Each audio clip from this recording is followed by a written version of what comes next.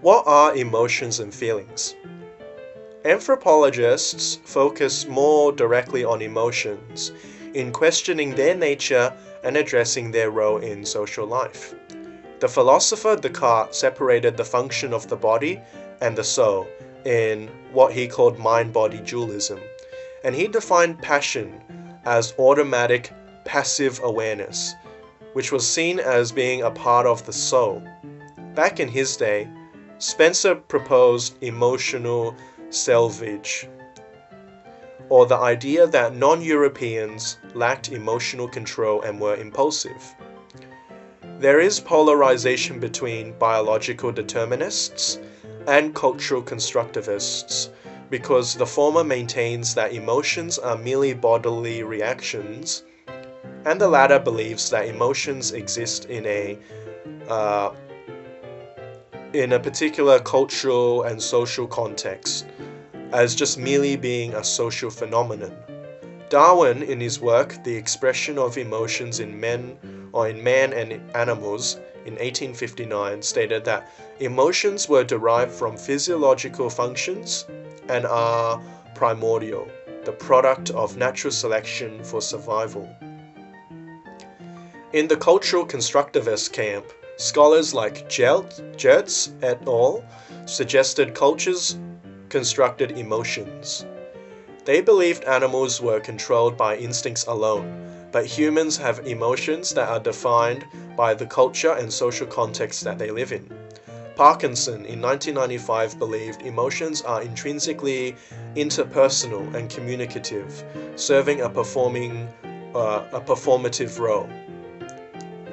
On the other hand, evolutionary psychologists like Cosmides and Toby argued that emotions are superordinate programs that help to regulate behavior and allowed for individuals to adapt to the environment. Malinowski suggested that emotions drove action in the environment, such as fear of death, motivating humans to do things.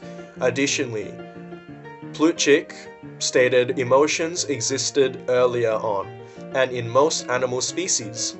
They include protection, destruction, reintegration, reproduction, incorporation, orientation, rejection, and exploration.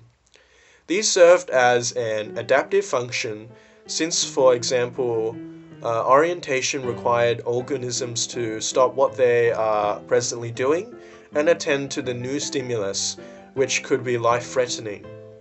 From this proto-emotional behavior, emotions like surprise and astonishment developed from the, orientation behavior.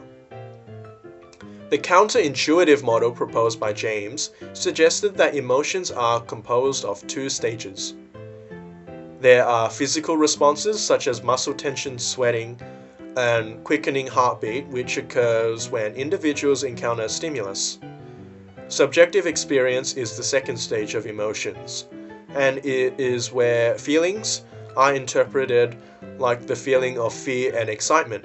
The model was counterintuitive because it was assumed by Malinowski that emotions occurred first and that they drove actions, while James affirms that it is the other way around. Bodily changes occur, and the interpreting of emotions is secondary. In 1999, Damasio proposed a model that built upon James's by distinguishing between the idea of emotions and feelings. Emotions are the observable and physiological functions such as trembling voice, blushing, for example. A feeling, on the other hand, is a perception of the emotion, and thus it is subjective, private, and internal. Damasio believed emotions played a role in the evolution of consciousness, since the body responded to environmental stimuli. Furthermore, Milton proposed an ecological model of emotion that emphasized the relationship between individuals, emotions, and the environment. Emotions were seen as part of what helps us to learn from our environment, and has the implication that without emotions we wouldn't learn. Emotions are part of general learning capacities, since it enables us to learn from particular parts of the environment. It is society and culture that teaches how emotions are to be expressed and to be interpreted, how they are to be interpreted. It does also imply that only individuals and not groups are the only entities capable of feeling emotion, learning, and being conscious. This has major implications for anthropology, since we mostly study how people think and feel in a certain group context. Believing emotions are the product of groups, perhaps we need to look more on how uniquely individuals think, even in the same group. So in summary, we looked at theories of emotions such as Descartes' body dualism, Darwin and evolutionary psychologists on physiologically evolved emotions, and counterintuitive models the counterintuitive model by James, Damasio's model in distinguishing between emotions and feelings, and finally Milton's ecological model. Thanks for watching.